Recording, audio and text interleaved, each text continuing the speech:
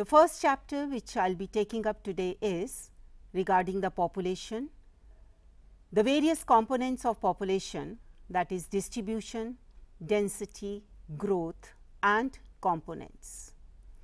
So, first of all, I will be taking up the distribution of population.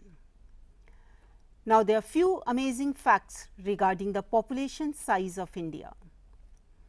As you all know that India is, according to the size, 7th largest country in the world, which covers only 2.4% of the land area of the world.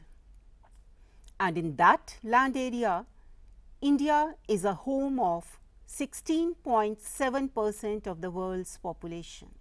If we compare the India's size of population with the other countries, India's population is more than the population of the 3 major continents of the world, that is North America, South America and Australia, if they are put together.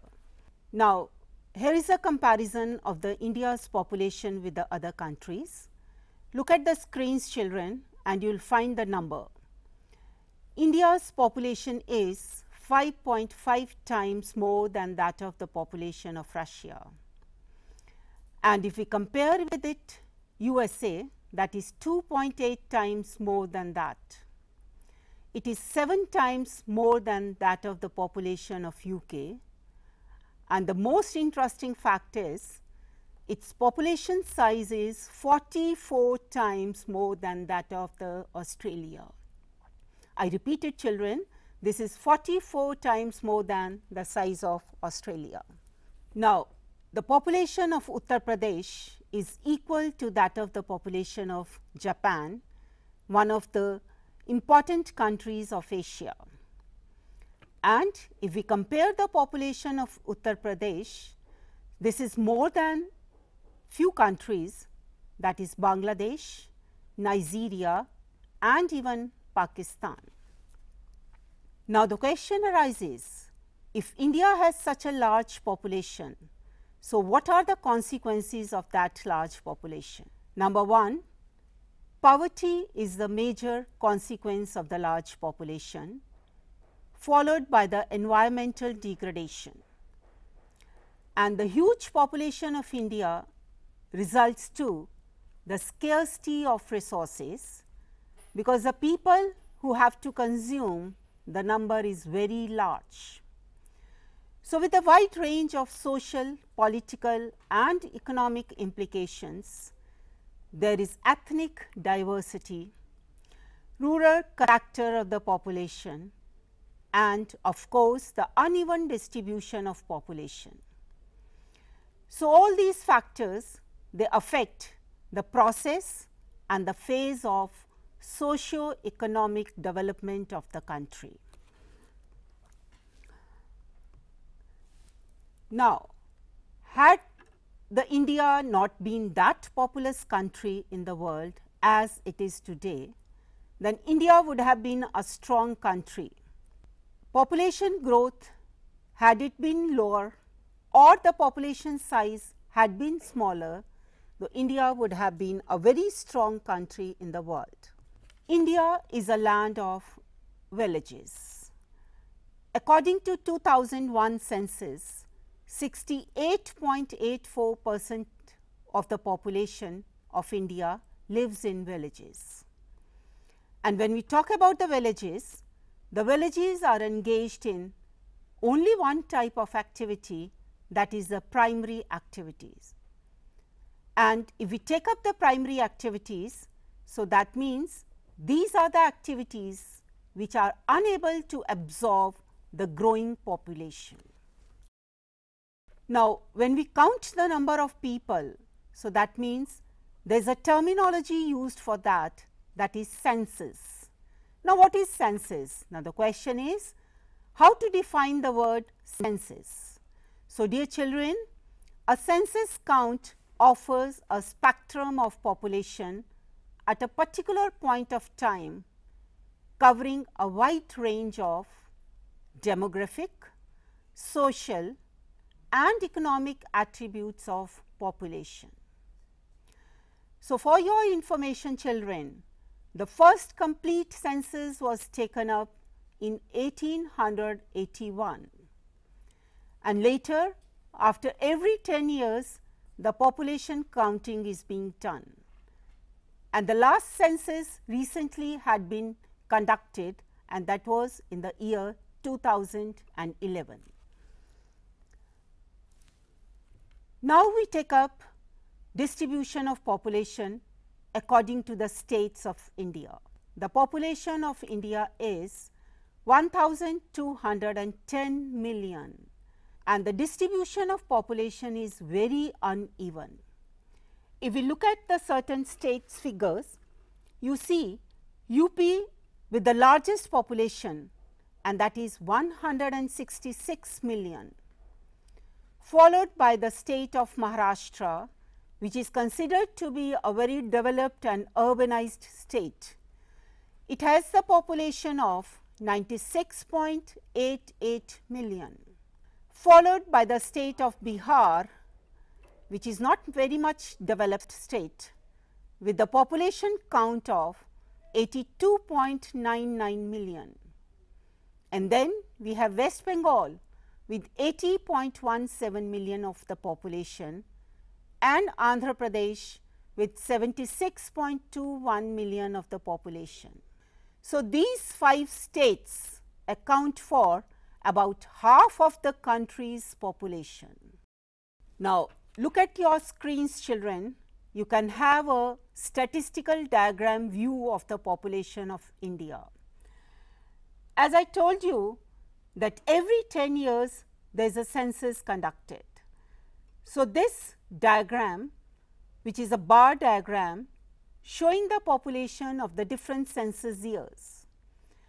If you look at the diagram, you can have a view of the curve, which is a progressive curve with every census year. So, first in 1901, when the population was 238 million, the 1911 with the 252.09 million population, 1921 census, the population rose to 251.32. There is a sudden slight decline in the population of around 1 million population in the year 1921. So, we will be taking up this issue that this decline in population this year 1921 is known as a demographic divide year. We will be talking about this later in the lesson. Next, 1931 with the population of 278 million, 1941 the population rose to 318. Now, you see there is a gradual increase in the population. With the 1951, the population rose to 361 million. In 1961, it rose to 439 million, followed by 1971 with the population count of 548 million. 1981, 683, 1991, 846 million, 2001, 1028 million, and the current census indicates the increase in the population, and the population has risen to 1210 million population. Here is a political map of India showing the population distribution in the different states. It is a choropleth method used in this map, showing the various colors indicating the population rise in the different states. So, you can see the darkest color in Uttar Pradesh, because I have just now told you that UP is the state with the maximum population in the India. If you see the other tints of the color followed in the states of Bihar, Maharashtra, West Bengal, on the maps you can see the location of these states also. These indicate that lower than the population of UP, these states experience the population of India. And I have just told you that these 5 states count for the half of the population of India. Now, the question arises, what are the causes of this uneven distribution of population in the country? There are certain factors, physical factors, socio-economic factors and the historical factors which are responsible for the uneven distribution of population. If we take up the physical factors first, so physical factors means maybe the relief, climate, soil, these are the factors which come under the physical factors. So, if we correlate the availability of water with the relief and climate, so we can find that the certain areas of North India, the plains of India, the deltas and the coastal plains have the higher population because of these favorable conditions. If we take up the irrigation facilities which are developed by the Indira Gandhi Canal, so these areas also experience the high population rate. Besides this, the relief and climate, the other factors like the minerals and the energy resources which are available in plenty in the Chota Nagpur plateau of India. So, with the result, these areas also experience the high proportion of population. Now, we take up the socio-economic factors and the certain historical factors. For example, the evolution of the settled agriculture, agricultural development, pattern of human settlement, development of transport network and industrialization. These are few socio-economic factors which are responsible for the high rate of population in the certain areas. Now, I will quote certain cities: Delhi, Mumbai, Kolkata, Bangalore, Pune, Hyderabad. These areas have the high concentration of population because of the two major reasons. One, the industrialization, and another is the urbanization. So, children, we have discussed about the distribution of population in India, which areas experience high population and why the uneven distribution of population is experienced in the different parts of the country, and the certain areas they experience the very high proportion of the population because of the favorable conditions like the relief, climate, industrialization, availability of minerals and urbanization.